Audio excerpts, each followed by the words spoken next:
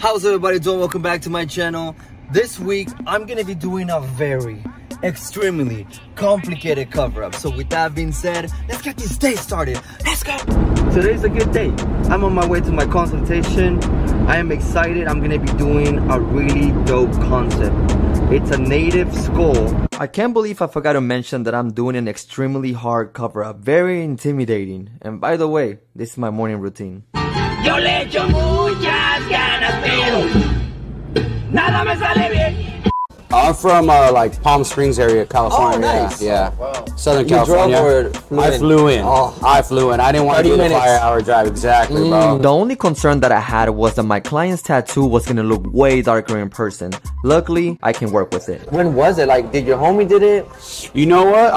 Well, the town I came from or live in, it's a small town. So like a tattoo shop would just pop up randomly. And being 18 years old, I'm like, this is when tattoos, we didn't have Instagram, we didn't have all that. So you walked in and you seen like flash on the wall or you went through a little portfolio and you're like, I didn't have really images to choose from. So I'm like, oh, I want that. And sure enough, you know what I mean? I come out, I'm like, damn, I didn't want that. Such a great consultation, but nothing could have prepared me for what I was about to hear next. How did you find Kevin? What was it? Someone like a friend? YouTube? To be honest, bro, completely honest, I was in prison and I was using my buddy's phone. And we were talking about tattoos, and I started to start putting YouTube like cover up tattoos because I always wanted to get these covered up. And I came across your page, bro. Oh my god! Where, damn, this is the dude I would love to fucking have cover up my leg. That is probably the best story I've ever heard of my life. I swear, bro. It's the truth. I'm not gonna lie, I was feeling a little bit special that day. Cool, I'm excited. Tattooing darker skin complexion can increase the difficulty of a cover-up. The concept is everything, so there are some ideas that are not recommended. Make sure to communicate that with your client, that way both of you are on the same page and you are going to be able to do a successful cover-up and your client is going to be happy.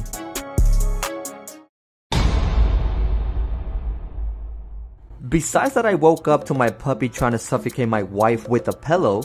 I was really looking forward to this cover-up. I had the perfect concept to do a dope cover-up. Oh, clouds. That looks magical, my dude. I better see Pegasus come through that. The amount of texture. God damn. The bottom part of this stencil, I did it by hand, and the top, I actually used this app called Stencil App just because I wanted to test it out. It doesn't look too bad. I feel like I can work with this. Spoiler alert, I hated it. Man, I haven't got tattooed in about 8 years, so I'm a little nervous, especially when you hear the 2-day. I come from a Native American background. My mother's Native American. I'm a member of the Southern California Morongo tribe, so I just wanted to go something like a Native American theme. My client walking up to my booth with confidence, got comfortable with the camera. But this handshake right here is not just a handshake. This handshake means I got you. I will take care of you and give you a tattoo that will not make you feel embarrassed to show it off. I will make you want to wear shorts in winter. Let me get a few pictures of your tattoo. Souvenir.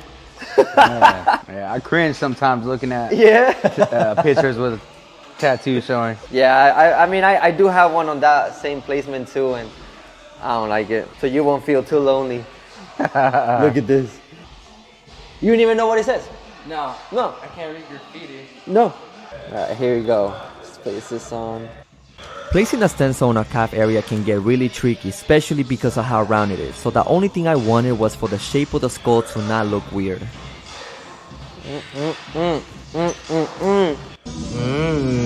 What are you working on? Look at that! Look at that baby head! Look at that! What is that? What is that? I don't know. What is it? The best way that I can think of to start this cover up is by doing the background first and anything that has solid black. By doing this, it will let me know how bright I can really make the skull look.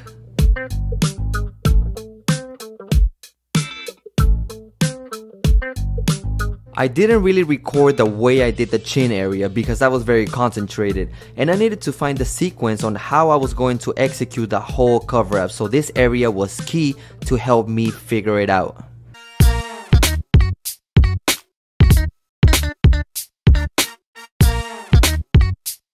My client got this tattoo years ago, so the ink is very weak. So because of that, the sequence that I'm going to be using to successfully cover this up is by applying my solid black first and do as much texture as I can before it looks too dark.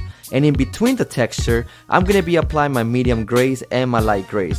I'm taking my time to make sure that I don't compromise my contrast and my highlights, because if I do, the skull is going to look really flat.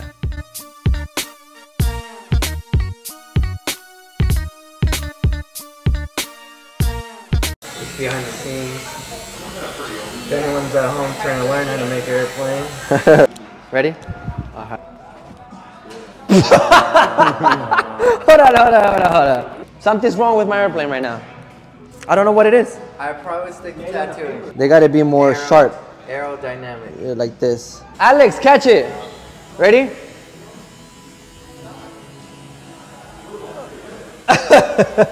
I think we got like another hour and a half and we're done for today. Really? A good little, I just want to finish the skull today. Okay. Focus on that. How do you feel? Great day, man. Good energy.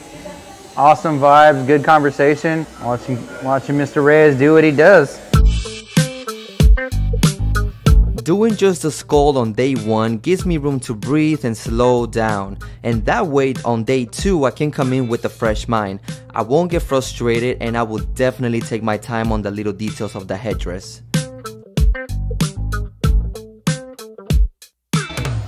It looks fake. Man, I'm in love with it, man. I'm happy as fuck. It's just bright as hell. Holy shit. Thank you. I need some fruit snacks, I deserve them.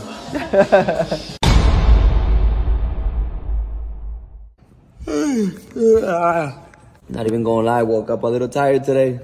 Ooh, my eyes look a little swollen. But the reason I'm recording it is because yesterday I noticed that the stencil was looking a little too complicated. So I asked my client to wash it off because today I'm gonna replace that stencil. Before he left, I was looking at that stencil and I'm like, there's no way I'm doing that. Like, I can't see anything. So I came in today and I just re-stenciled it. Boom. Look at that. Just nice and clean. Just what I need. Nothing else. Love it. Love it. How'd you sleep last night? You know, I crashed out right when I got back to the hotel. I figured. For like 2 hours, bro. Then I woke up like with the second wind. I was up to like 12:30. I was like, dude, I need to get to bed. Redoing my stencil was the best thing that I could have done. Using Ghostline or Stencil Lab do not help me in any way. But that doesn't mean that they are not good, because I've seen amazing artists successfully use them. That is insane. He landed exactly where the other stencil was at. On this area, I did the scribble technique to mimic the texture of the headdress, and on the middle of the texture, I'm applying my medium gray to finish the bottom part of the headdress before moving on to the feathers. I love the stencil. I did it easy to read and it's helping me move faster and more efficient.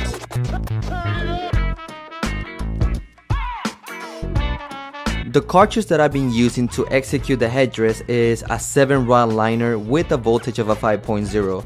This way I can take my time without irritating the skin. Notice how I did not wipe. The reason why it is because the bottom part of the tattoo is super sore from the previous day. So to avoid causing my client more pain, I either dab the skin or wipe side to side or up.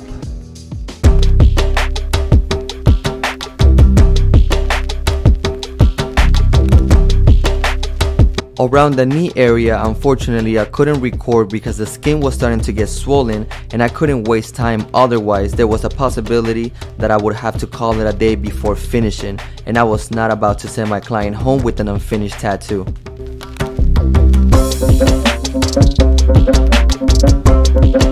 Hope you guys enjoyed this video as much as I did. honestly, this cover up turned out super amazing. I'm just amazed on how bright it is, considering that it was done on a darker skin complexion. So honestly, I'm just really happy with it. I like the outcome. So if you're a tattoo artist, I hope you learned something from this video. And if you're a tattoo enthusiast, I hope you were entertained. Thank you so much for watching. I'll see you guys on the next video. Peace.